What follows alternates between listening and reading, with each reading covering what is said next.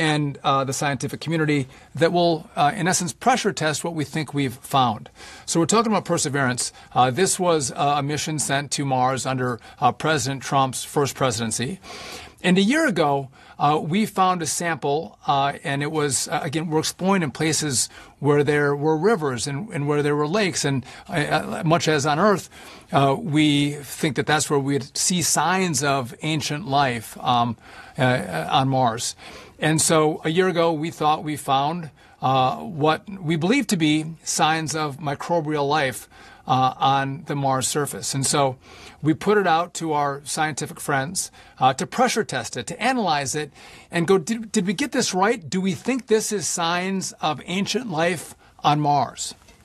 And after a year of review, they've come back and they said, listen, we can't find another explanation. So this very well could be the clearest sign of life that we've ever found